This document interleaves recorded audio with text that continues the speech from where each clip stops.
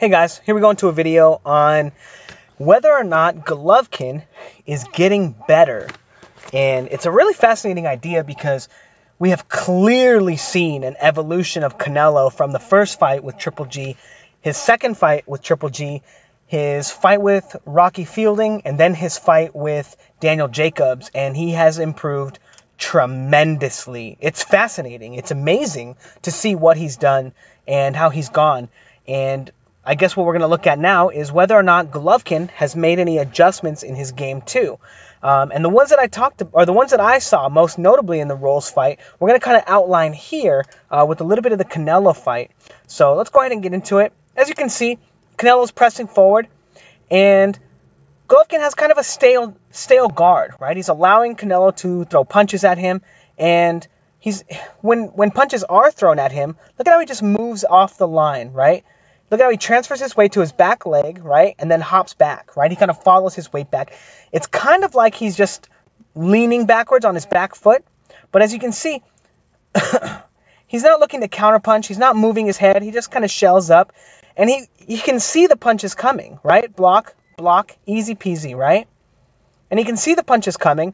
But as you see, he only takes his steps back. He doesn't look to counterpunch or attack Canelo when Canelo looks to throw punches with him on the line. Or he looks to keep his head on the line and maintain position and throw punches and punch with Canelo, as you see right there. These are his main strategies, right? As you see again, throw punches with Canelo, but his head stays nearly the same spot, right? And again, just more moving back, getting away from the punches, or punching with Canelo, right? Or again, moving off the line. Now when we get to the Steve Rolls fight, we see a lot of really fascinating things. And I started this one, I apologize for the bad quality, but look at how he's feinting, look at how he's giving different looks, and look at how he's transferring his weight, right? Whoops. Look how he's transferring his weight, right, to his front leg, to his back leg as he probes forward, right? And he's giving his opponent different looks, and he's using a lot of different head movement, right? Much different than in the Canelo fight, right?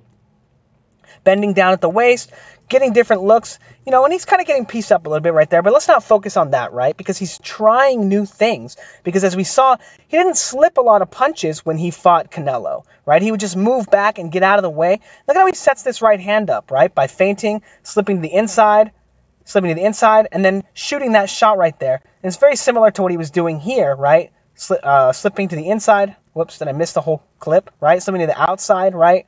And he's able to use those weight transfers to hide these clever shots on the inside. But it looks like what he's looking to get better at is slipping shots, right? Slipping the jab, right? Steve Rolls catches him with the jab right there, right? And he moves off the line, kind of getting back to his roots there. But, and again, slip, right? He gets caught with a hook again.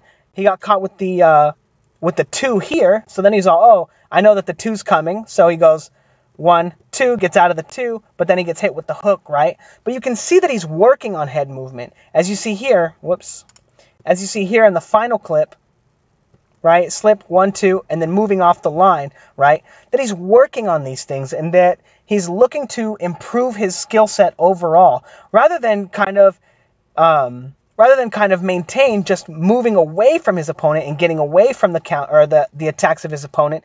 He's looking to set up offense off of them as well, and that'll be something that we look forward to seeing in maybe the rematch with Canelo. Maybe he fights Canelo next year instead. I'm not sure. We kind of already saw, and I already kind of knew that De La Hoya was going to say that performance was not good enough to get a rematch with Canelo. But whatever. But as you can see, when you get to the Steve Rolls fight, he's working on things. His guard is much better.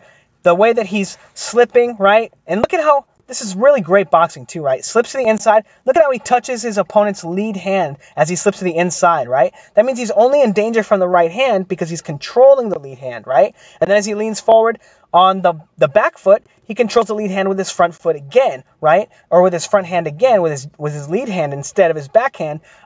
Again, making sure that he's only in danger by the right hand so he can get off the line from it, right? And again, just really interesting stuff going on from Golovkin, and I'm really impressed. Even though the Steve Rolls fight wasn't super impressive for the first couple rounds, I really appreciate that he's taking the time to work on these things and elevate his game, because as we saw in the Canelo fight, it's just he's just not good enough to separate himself enough from Canelo to make it a clear victory for everybody. The fights were close, even though I did have Golovkin winning the fights. They were close, and you have to respect that both of them are saying that they need to get better in order to win the rubber match, you know. And I don't want to call it a rubber match because they're like 1-0-1, you know.